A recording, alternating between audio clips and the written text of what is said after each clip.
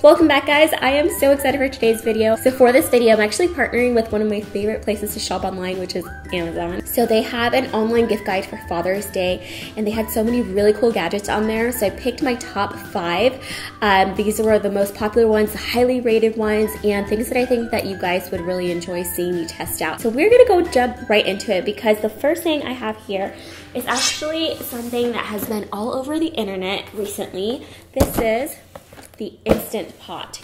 And it's funny because a lot of you guys have actually asked me here on my channel to make recipes and to make different dishes using an Instant Pot, and I was like, what is that? From what I've read, you can like saute in it. You can also use it as a slow cooker and a pressure cooker. And since this is a Father's Day themed video, I was thinking of ideas, like different recipes that we could try out in this, and I decided we're going to be making barbecue ribs. With this, you can actually make it in like 30 minutes, and the meat will be so soft, like it falls off the bone soft. So I actually looked up a recipe, and I'm just gonna be following it. I have my ribs right here. You guys have never made ribs before, so this is like a true test to see how well this works. So I'm gonna start by turning the Instant Pot on, and I'm gonna put it on saute, and I'm making sure that I have this little thing inside of the pan. And I'm just adding about 2 cups of apple juice to this. I also have some apple cider vinegar that I'm gonna add to the pot. I'm just gonna bring those 2 things to a boil. So I'm gonna add a little bit of seasoning to it. I'm gonna do some onion powder, some garlic, paprika. I'm going to add my ribs now with the meat side down. Just gonna place the lid. And I'm gonna switch it over to meats and stews. Go ahead and hit start. Okay, so the pressure cooker is already turned off. Now we just have to release the pressure cooker valve. So definitely use like a glove or something. I'm just gonna push this little button right here. You can see the steam coming out. Even though the steam is so close to me, I can't feel it on my face, which is really awesome. They're fully cooked already, but I'm gonna be crisping them up in the oven. I'm just gonna put a little bit of barbecue sauce on them and then put them on the broiler. The ribs are done, and you guys, they smell so good. I'm just gonna taste it. Oh my gosh. You guys, I actually made ribs. These are really good. And it's like super, super tender. And it took 40 minutes for all of this. I'm definitely impressed by the Instant Pot. Like, I still cannot believe they made this. So this is the Philips Air Fryer XXL, and I'm so excited for this, you guys, because you can make things like French fries, plátanos, onion rings, basically anything that you can think of fried, and this is going to fry it with air instead of oil. So it's going to be so much healthier, and if you guys have been following my channel for a while, you know that one of my all-time favorite foods in this world is French fries. I have been soaking some fries right here. This is a little trick that my abuelita taught me. Basically just get cold water and you salt it. I used sea salt, and then just cut up your fries. Just used a russet potato and let it soak for like 30 minutes. So this is going to take away all that starchiness from the fries, and it's gonna help them crisp up. I'm gonna get rid of the water that's in here. I'm gonna pat them dry, and then I'm going to put a little bit of extra virgin olive oil in them. So now I'm just going to add my fries to the basket. So luckily this is pretty intuitive. I didn't even read the instructions. Maybe I should have. And then I'm going to put it, it's already on 350, and I'm going to put it for 30 minutes. This is why I like using aluminum foil. Salt on them. They're definitely crispy. You guys, I'm not going to say that they taste exactly like deep fried French fries. I mean, does anything really? But they definitely satisfy that need for fried food if you have it. These are super tasty, you guys. I give this a thumbs up as well. Next, we're testing out the Vitamix. This is the E310 series. It's a little bit smaller, which I think is really cool because with this you can do so many things. You can use it as a food processor, you could use it as a blender. I know you can make like soups and ice cream with this. I'm actually just gonna make a smoothie today because You guys might know we have green smoothies like almost every day. You have the option of using this, what is this called? I know this has a name. Let me find the name of it so I'm not calling it that thingy like I do with things that I don't know the names to. So I read that this is called a tamper. If you have things that need to be pushed down, this is what you would use. So I have all my ingredients already separated, and this is gonna be pretty much enough for one giant thing of smoothie or for 2 people. So you wanna start off with like the lightest at the very bottom.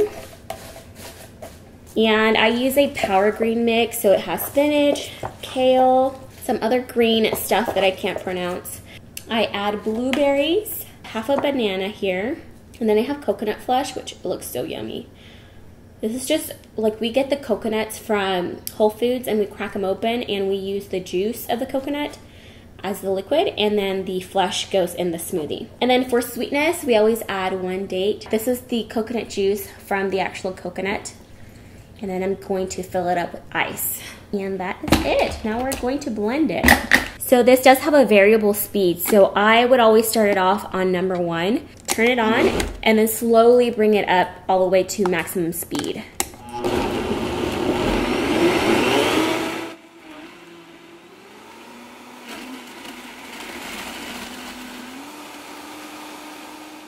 But do you guys see how creamy this Vitamix blended everything? I'm already a huge fan of the Vitamix, if you guys couldn't tell. But this is just a more compact version, which I think is just the perfect size. Perfect for everyday use, for smoothies and protein shakes and things like that. So this is the Dyson V10 cordless vacuum cleaner, which is supposed to have like 20% more suction power than their last edition, which I believe was the V8. And it's also half of the weight, which I totally agree with. It is super light. But this is an awesome vacuum cleaner, you guys. I put it to the test right now, so it is dirty because I just finished using it. I wanted to test out the suction power. I do have some really thick plush rugs in our house, and I wasn't sure if this was actually going to be able to clean it properly. If you guys are not new to my channel, you know that I struggle with that rug because it's so thick, so I usually have to like vacuum backwards. Like the vacuum cleaner will just get stuck otherwise, and I wanted to put this to the test, and I am happy to report that it passed with flying colors. So it does have 3 different settings. It has low, medium, and max. So depending on what setting you put it on is going to depend on how much battery power you have. It says up to 60 minutes if you use it on low setting, and then about 20 minutes if you have it on the max settings. In the demos that I'm showing you guys, I actually had it on medium, so I probably could have even gone low. And it does come with several different attachments. So the one that it has on right now is like the all-purpose attachment. Then it comes with this one right here, which has like a really soft, smooth surface. This is really good for more delicate floors. But you guys, my favorite part about this vacuum cleaner is how easy it detaches and turns into a handheld vacuum cleaner. So there's a little button that you press right here. Set it down. And this is all you do to put it together. And there's a little button right here, that's what you press to turn it on. You do have to keep your finger on the trigger for it to continue to stay on, which I feel like that would actually help conserve battery. That way when you let go of it, it stops. It's funny, I asked my husband what his least favorite thing to do around the house is as far as chores goes, and he said hands down floors, specifically vacuuming. So I feel like something like this just makes it so easy because you literally just take it off of the charging dock, and because it doesn't have a cord, it makes it easy for you to take it into your car to do like spot cleaning, spot detailing. My husband is like super meticulous about his car being clean, so I know this is a feature that he would personally enjoy. Why do so many electronics still have cords to this day? I have no idea. The last product I have to share with you guys is the iRobot Roomba.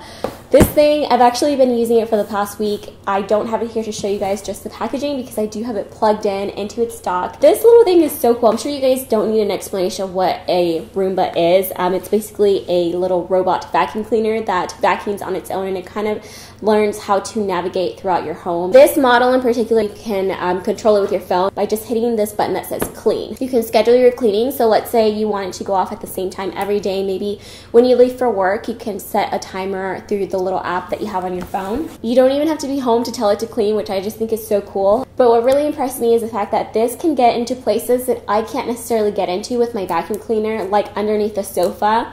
You guys, this collected so much dirt from underneath my sofa. I'm a little embarrassed, but it can get into all those little crevices. It's going to do a good job of not letting things like dust bunnies accumulate. And also, I wish I would have had this when we had dark floors, because I remember before we changed our floors out to the ones that we have, they were like this super like espresso color, and they were not forgiving. Like any little bit of dirt or dust, it would show.